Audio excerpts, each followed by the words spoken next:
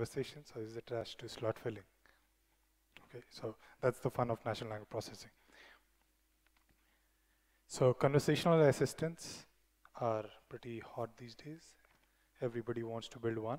And you can build one to do a variety of things, like Vijay talk, interactive discovery or search, question answering, fact questioning, who was the first president of United States. Or you can just do small talk, hi, hello, are you a human? I'm feeling bad, stuff like that. And particularly the thing that I'm going to talk about is getting tasks done. Okay, variety of tasks, starting from recharging your phones, ordering your food, ordering mobiles, booking flights. You can, so there are pros and cons of using conversation in getting tasks done. The idea is to minimize the user effort in number of clicks that it does to finish these tasks. Okay, so building a bot that does tasks for you is a non-trivial job. I hope I'm not echoing too much. Yeah, so there are several layers. At the top layer is the dialogue, where you interact with the user to figure out what he intends to. And there are two parts to it. One is spoken language understanding, which is user said something, what does it mean? Second, respond to that. Once you have figured out a bunch of expected values for the task, you create an order, recharge a phone, you connect to the recharge provider and set up an order. When the order is set up, you ask the user to pay for it. And finally, after the user's paid, then there's order processing and delivery. If you have ordered food, the food should be delivered to you, stuff like that. So AI or natural language processing or dialogue is just a small part of setting up a business of conversational assistance for getting tasks done. And since we have 15 minutes, I'll just focus on a small part of the dialogue, which is spoken language understanding and a particular way to do spoken language understanding. And I'll show how deep learning gets involved there.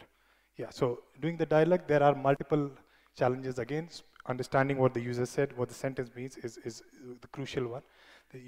Often users want to small talk a little bit before getting down to thing, and that there could be topic changes, and users could ask from the main topic of the conversation. And there are a bunch of decisions: how much UX you put, how much UI you put, how much chat you put. It has to be very fine-tuned for maximum experience. Okay, so again, I'm going to just focus on spoken language understanding. What does it mean? In general, it's a very complex task. If you get arbitrary sentence, it's a very complex thing. There's a huge amount of research that does that. For chatting, or when user types normally short sentences, the task is can be narrowed down. Okay, so you're basically looking for three things. When you get a sentence, recharge this number for rupees 100, you get the domain, the mobile, the intent, which is to recharge, and there are things called slots, which you want to fill, which are those expected values. So for doing a recharge, you want the user to at least tell you that the phone number is this, and the amount is this. Okay, this is the minimal thing required. Another example, show me flights from BLR to Delhi on 4th July. Domain traveler flights, intent search, there could be other intents, book a flight also, and slots. So there are three slots that the user tells you: the location.from, which is BLR, location.to, which is Delhi, and date of departure. Note that he hasn't told you how many people are traveling, food preferences, time he wants to fly, stuff like that. So there's a bunch of slots that he provided in the first sentence, and you have to interact with him to figure out. That's what the conversation is all about. Okay, and we'll be focusing on how to solve this problem using deep learning. Okay, so filling in these slots is called the slot filling problem, a very popular, well-researched problem in the speech community.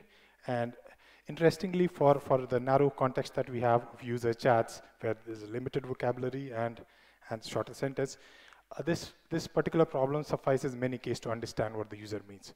There are more, in general, there's semantic parsing, which is pretty complex. This is an instance of it. Okay, so what is slot filling, or how do you formulate it as a more mathematical problem? Essentially, it's an instance of sequence labeling. You have the sequence. Yeah, so you have this sequence, and for every item, it's processed left to right. Every item gets a label. O labels are outside, I don't understand. This is the phone number you have extracted. This irrelevant, amount. Again here, BLR log.from, Delhi log.to, depart. So essentially you get the sentence, you get the sequence, you label it, and you extract the labels and the corresponding values. Okay, and so here they are contiguous labels, so you extract both of them and fill it. So I'm simplifying a lot of stuff here, but just to get the intro. And people who are familiar with part of speech tagging or named entity recognition have seen variants of this problem. Okay, a little bit math before you cringe in your seat. Very simple mathematics. There are a bunch of outputs, which are those labels, the inputs, which is the sentence, and you can define a probability over output labels or sequences given a particular x. So probability of y given x, that's factorized in a particular way. So you predict the probability of every output given the bunch of inputs you have. Okay, and the goal is to maximize the output sequence. So you have a bunch of sequences labeling the same input, and you want to have the one with maximum probability. That's what this is. So yeah, so in this case, this is the x0, x1, x2, x10, y is y0, y1. Okay, so that's the simple math involved. I'm going to sell a little bit of math to make you understand a little bit how RNNs, which are the primary tools, work. Okay. So traditionally, this problem before deep learning or before deep learning was applied to this problem, conditional random fields were the popular choice to do that. They tried to maximize given manual features, so mostly syntactic features, uppercase, lowercase, post tagging, so on. And recently, I think a period of last 4 or 5 years, RNNs have taken over, like other fields. RNN perform much better than CRF. They learn the features automatically, and the idea is to summarize prefixes of the sentence using a hidden context, and that keeps track of the context. So I don't know how many of you have seen this. If you have studied circuits, the basic feed-forward nets are like acyclic circuits. They don't have loops, and RNNs have loops, so they're sequential circuits. Okay, so you can unroll this loop, and you get a bunch of these. And this, if you have read about LSTMs and other variants of RNN, you can make this box, each box, very complex, and you can make in order to track the history properly. So modulo that box, the arithmetic of RNN is pretty simple. So given the current context ht and the current input xt, it's a linear combination of ht and ut and a function that gives you the next hidden state. So this is essentially recurrent state computation. You have a hidden state, you get the next input, you update it, get the new state. And this ht sort of summarizes your previous prefix xt's. That's all is going on. Okay, and these v's and u's can get arbitrarily calculated. They could use xt's and ht's again. All right. So that is the. So yeah. So RNNs are the machinery that we are going to use to solve the sequence labeling problem. Yeah, I'm going to go through a small number of varieties of RNN and see how hard it is, explain how hard the problem is, and what do you have to add to the basic RNNs to solve the problem with greater accuracy.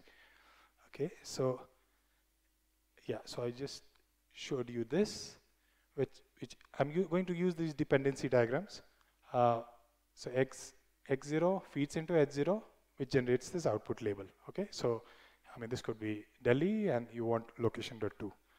Okay, and as you go to the right, these HTs capture the history of x0s and generate YT. So looking at the whole history, generate these YTs. All right, and YT is also a function. If you're familiar with the sigmoid and softmax, so here you apply sigmoid to get the next state. Here you apply softmax to get the output classification vectors, and you select one of them. All right, so these are basic elements where element RNNs where the dependencies of YT is on the previous X's and the HTs. Okay, so you don't look into the future. You don't know what the previous output label was. Okay, and that could lead to problems. So the same example that I showed you. This is the kind of problem you can run into.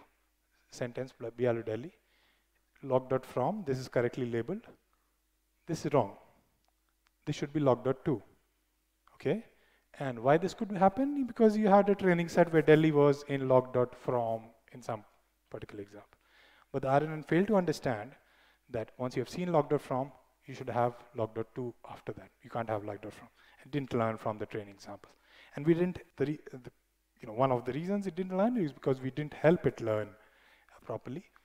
And essentially, it doesn't understand that the outputs labels are also dependent. There's a dependency among them. Our formulation, mathematical formulation, didn't support it.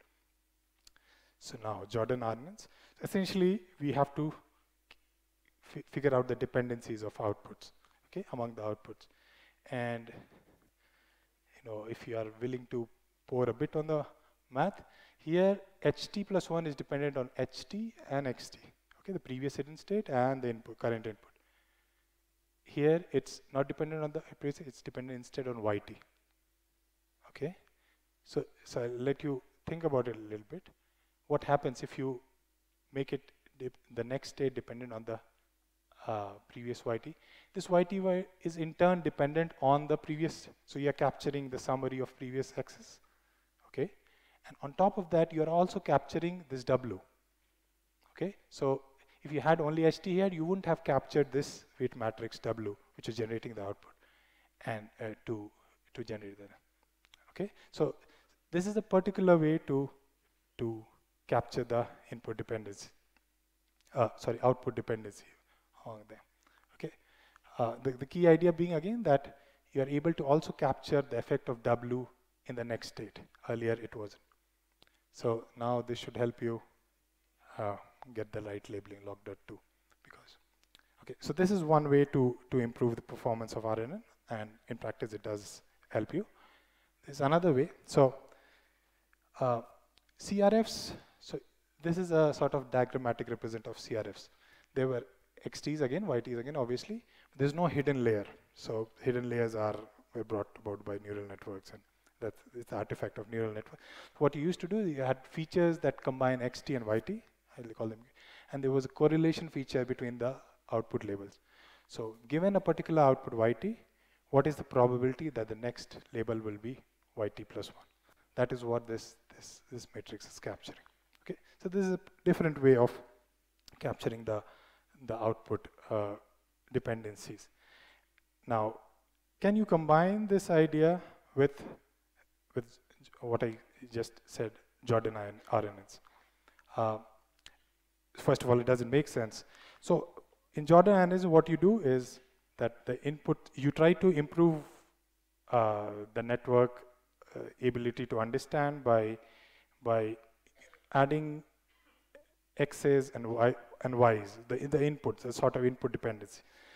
You can use this idea on the other side, the output sides, in the loss functions. We haven't optimized the loss function yet. You could, in RNNs, the loss function was simple, per label loss. You just add them and that's the loss. So you generate log.to, and instead you expect a log.from, you figure out that it's different, probability difference, you add all of those different, that's the loss. Okay.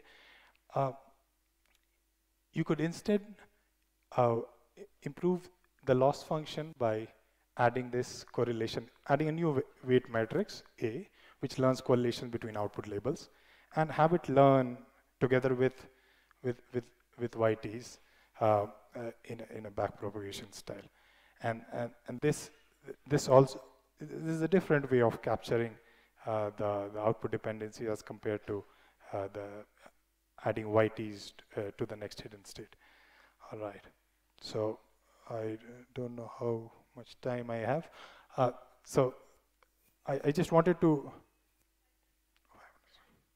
So CRFs, Hellman RNNs, Jordan, you add those output dependency in hidden state. Hellman plus CRF.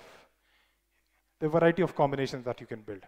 So note that there is Jordan plus CRF, which has both output dependencies in YT and the loss function together. And yeah, you could stare at this, and this is already pretty good on this particular. So there are differences between learning these running RNNs on canned data sets like ATIS versus real life user text. Generally the vocabulary is fixed here, and yeah, you don't have misspellings and so on. So On that set, CRFs are good, but just putting in an RNN instead of manual features, using deep features itself helps. If you have output dependency, it helps further. And adding CRS gives you a slight advantage, not much. In practice, if you're getting millions of chats and you want to be closer to 100%, these differences do matter. Okay, and yeah, so that's the sort of summary. So I basically told you about, tried to introduce the slot filling problem, which is at the core of understanding what user chat mean to the computer, and solution using recurrent neural networks, a bunch of architecture. Essentially, how do you capture the output dependency? There are various tricks, and there are various upcoming papers also which try to capture these, have new tricks which capture that. And these tricks determine the efficiency a lot in practice. I didn't talk about a number of other architectures which you could, so you could have bidirectional RNNs, as is a diagram here. So in the previous formulation, you could have the HT hidden state is dependent only on the past. It doesn't look at the future. How do you make it dependent on the future? You have another parallel network running from right-hand side. And at every point, you do a linear combination of them, generate an output, or you can learn the weight matrices here. Okay, that helps you capture both the backward and the forward input dependency. So in practice, there are some cases, but mostly we have observed that forward capturing the past history is sufficient. Okay, that's one architecture that will help you with few more decimals. And you could also do windows over instead of considering one input at a time. You could consider triplets of interviews, sort of like n-grams, and you could at every state you feed in these triplets, overlapping windows of input. That helps you a few more points. Yeah, so that's what I basically wanted to communicate. How hard solving the problem is, and I want to leave you with the thought that if you think more about it, are there better architectures that could help you solve this output, capture these output correlations better? Yeah, thank you. That's it. I think we have time for a couple of questions, and then Nishant will be available also in the Birds of Feather session soon after.